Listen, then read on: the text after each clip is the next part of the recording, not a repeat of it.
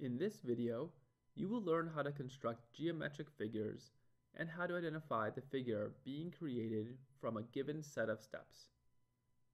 Constructing figures using a compass and straight edge often uses congruent triangles to create figures with given characteristics.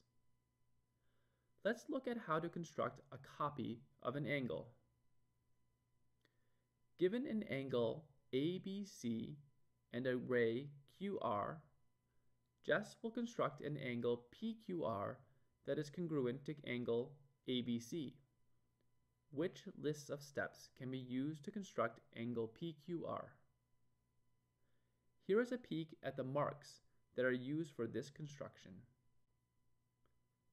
Remember, the construction starts with only angle ABC to be copied, and ray QR, which will be a side of the angle to be constructed.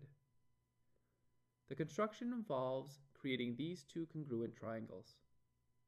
Because the triangles are constructed as congruent, the angles at B and Q are also congruent. Start with angle ABC. One vertex of the triangle will be B. To locate the other two vertices, place the compass point on B and draw an arc that intersects the rays of the angle. This arc is shown in red in the figure, and the intersection points are labeled F and G. Next, without changing the compass width, place the compass point on point Q and draw a large arc that intersects ray QR. Label the intersection point H. Now place the compass point on point F and set the width to exactly the distance between F and G. Then, without changing the compass width, place the compass point on point H and draw an arc that will intersect the previous arc drawn on the new figure. Label the intersection P. Finally, use a straight edge to draw ray QP as shown in blue on the image.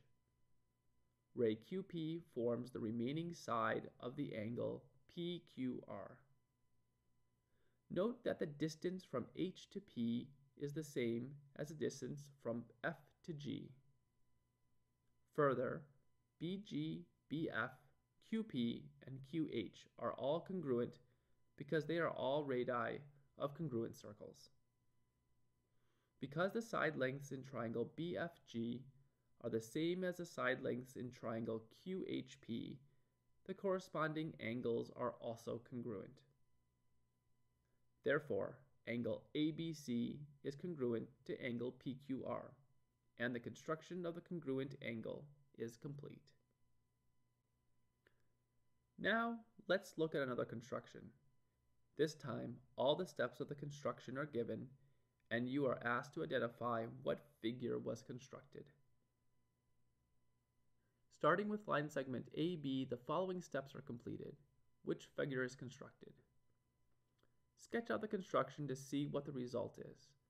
The first two steps describe drawing a line CD intersecting AB as shown in red. Then, the next few steps shown in blue and green are used to copy an angle, as seen in the previous problem. Because these two angles are congruent and corresponding, AB is parallel to CH. So, these steps result in the construction of a line parallel to AB. Choice B is correct. Now you know more about how to construct geometric figures and how to identify the figure being created from a given set of steps. See you next time.